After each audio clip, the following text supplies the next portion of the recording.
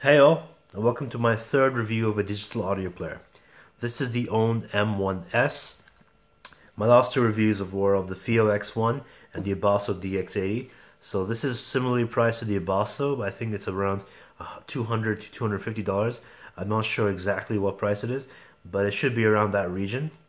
So this is a very thin experience, very quick experience compared to the Abasso. Some features are lacking, but other features are there. I will get into that in a second, but let's first go into how it looks.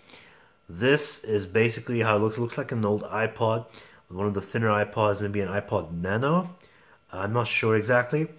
You see this wheel thing? Do not expect that to be an actual wheel. This does not rotate, doesn't do anything of the sort. Just forward, back buttons, and the middle button. And it's very light on the buttons actually. You've got a back button right here.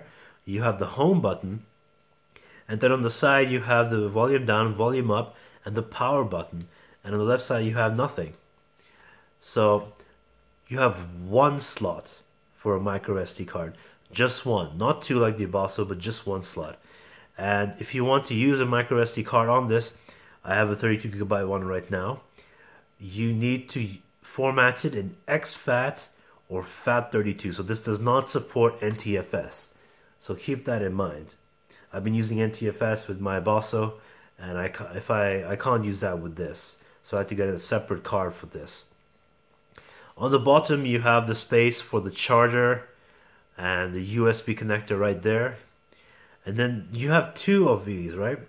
Now the funny thing about, well not the funny thing, the interesting thing about this compared to the Abasso was, on the Abasso, on the bottom, you had two slots just like this, but one was for pure line out and one was for the phone out. In this case, you have two phone outs and two line outs because the setting is done inside the settings digitally. There's no separate slot for line out and phone out. You have to toggle them. So basically on this, this is the 3.5mm phone out / line out jack. But then what's this? And it's a little smaller if you can see. Well, this is a 2.5mm TRS balance output. This is the first DAP I've owned which has a balance output. And for this I've been using it with a Monk Espresso, which is also balanced, terminated in 2.5. So, but mostly if you just want to use it as a normal player, you can utilize that 3.5mm output. So that's how it looks from the outside, and yeah, it's pretty plain experience, pretty basic. Let's kick it up. There we go. Alright, let's go on to the last song I played, which is a Michael Jackson song. So the first thing you need to know about the interface on this thing is that it's very, very fast, especially compared to the Abasso. The interface on this thing, it just zips through everything. Like, you can select songs very fast on this. But you have to keep one thing in mind, is that the reason that probably is, and keep in mind this is iteration patch whatever version 1.03. Now this is supposedly the latest one, so I don't think they're going to change it because I've had this since patch whatever 1.01. So I don't think they're going to change this. What they're not going to change, in my opinion, is how this thing navigates. So you can see, you can find it through folders. Now these are all actual folders I made in Windows with the songs inside and like video game soundtracks, right? Then you can just go further in and just like that, these are the actual files. So you can arrange it like that. It's not too bad if you have a 32GB card like I do, but if you want to arrange things by artists, if you want to like find things by album name, you're not going to be able to do that on this. There's just no way. So, okay, you can also do it by songs. If you're doing it by songs, you'll have it like arranged according to the song title. So, of course, if there's a 01 at the beginning, it's going to be very first on the list. So right now I'm just going through all the songs. You can see it's going really fast.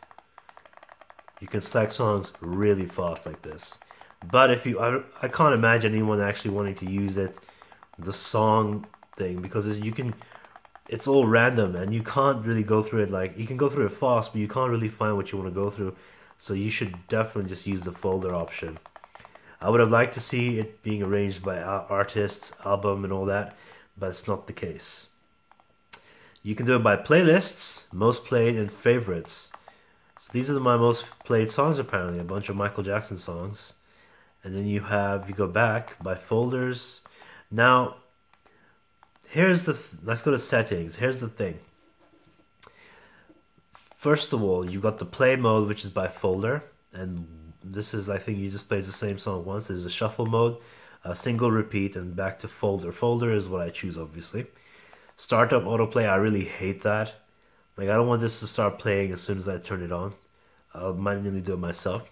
Filter mode fast. Now, I haven't really heard many differences in this, but supposedly there's supposed to be some differences in like the bass and how warm the sound can be overall.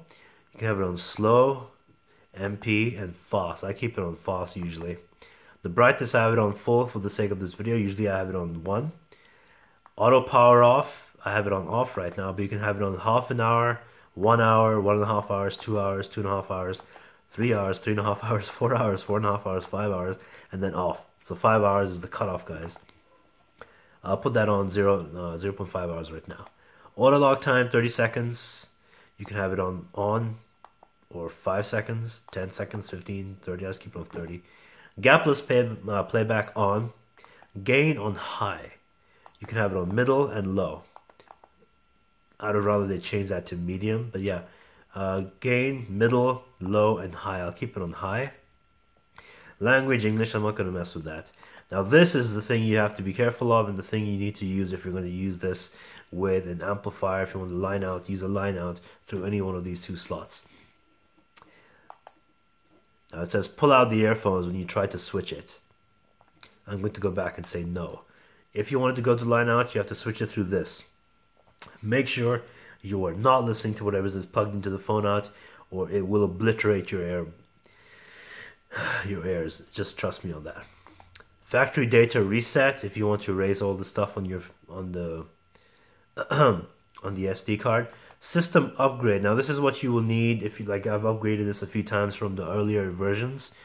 If you put the update.dat file on the SD card, and then you just press this, and it will like update the system, and it updates quite fast actually, like way faster than what I'm used to with digital audio players. Update playlist. Now if you put more songs in your SD card, you have to do update playlist, and for it, what it's worth, like I'll just try and show you, it updates the playlist quite fast. This is especially fast compared to my Boss of DX80, which takes a while. And then it has 2 to do as well. And even if you do it, you can do it separately on that, but this is way faster. It takes you back to the last song you were playing. So let me go back to settings. System info, okay, firmware 1.03, like I said. All rights reserved by AUNE. Memory is 29.416, out of which I've used almost all of it. So I'm using a 32 KB card. Like I said, if you want to use a card on this, you have to format it in 32, not 32, you have to format it in exFAT or FAT32. FAT32, you have to have the latest firmware for FAT32. Before then, it was just exFAT.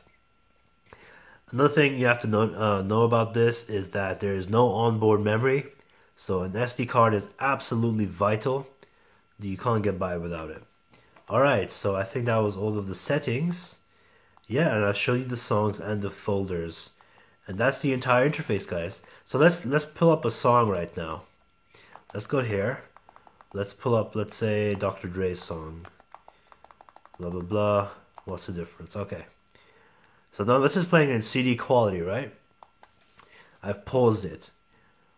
You guys may very well notice there's no album art. It's not because I don't have album art for this. It's because this DAP does not show album art. Maybe it's their way of making a leaner experience to make it faster to navigate. But like I said before with the album art, album artist and all that arrangement stuff, some things have been left out. And in this case, there's no album art in this. So, what I like about this, well, what I don't like that there's no album art. I don't like that it doesn't arrange things through artists and albums and all that. I don't like that there's no SPDIF output, which I quite like on my Basso, but I'll get to that in a minute. And I don't like that you can't use NTFS. I don't like that either. What I do like, however, is the sound quality. Now this utilizes a Sabre 9018 V2 or Type 2 or something, which is the same DAC chip that is used in my Zorlu Super DAC USB DAC, except this iteration of it sounds a lot more pleasing to the ears. It's not as harsh as that. It's not as glaring as that. But this is still quite, it's brighter than the Abasso DX80 for sure. Brighter than the X1 for sure. And the detail is, this is the most detailed DAP I've ever heard.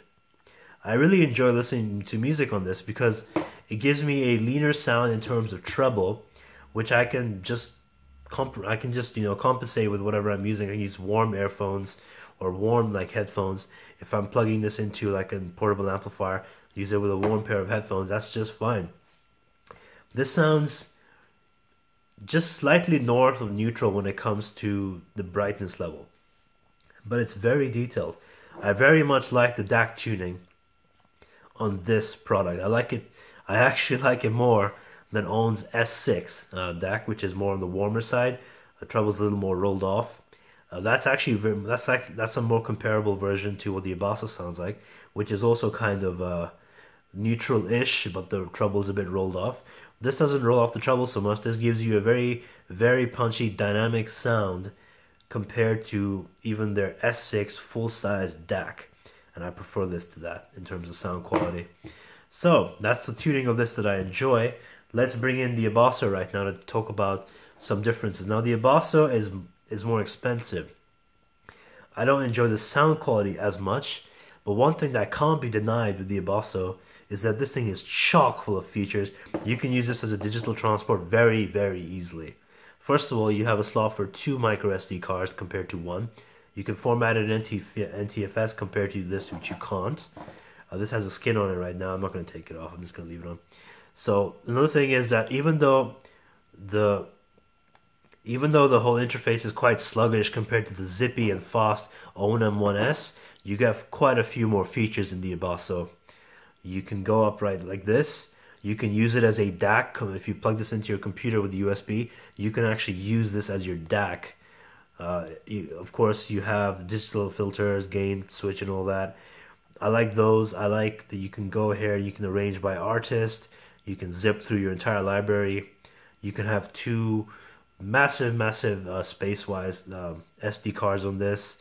You have this whole interface which is quite sleek, album art like I said. And then you have all these different settings in, I've already gone through this, I don't need to really bring up all that, but the main things that I prefer this over that is a mini Toslink SPDIF output. This is a very useful thing to do if you want to connect the music that you have in your DAP to a better system which has a nicer full-size DAC. Like if I want to connect this to my shit Gungner multibit and take advantage of the really nice DAC on that, I can do that so easily just by using a mini Toslink to a digital optical SPDIF connector. I can't do that with this though. The only output you can do with this is the analog output with using this with the with the line out mode activated.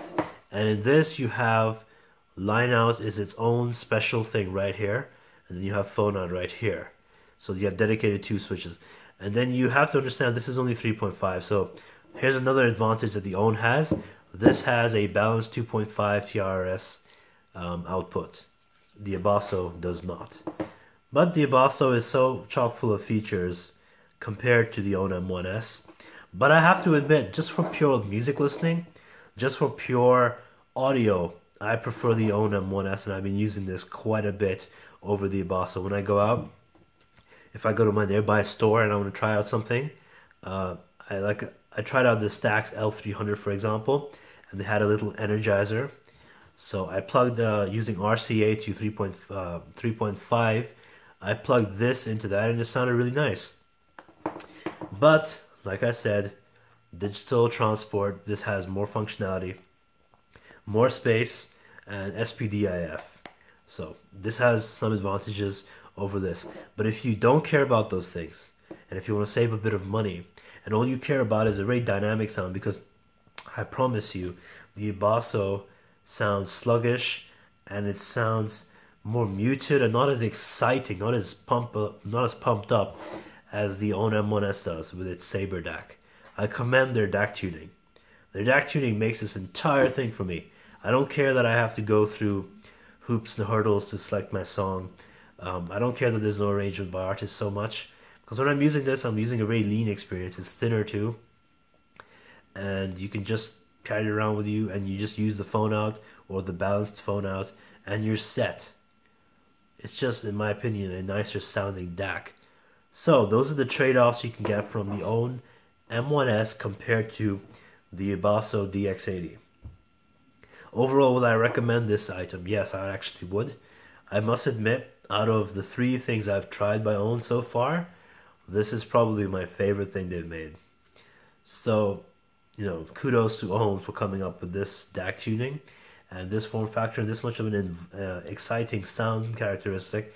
That is a clear upgrade of your phone and a clear upgrade over my Zorlo Super DAC, which, even though it's more detailed than this even, has more treble glare, more of that saber glare, which I don't enjoy so much. And this is a more natural, laid-back sound and more pleasing to the ears, while still being very, very open and airy sounding, and still very exciting, punchy, and dynamic.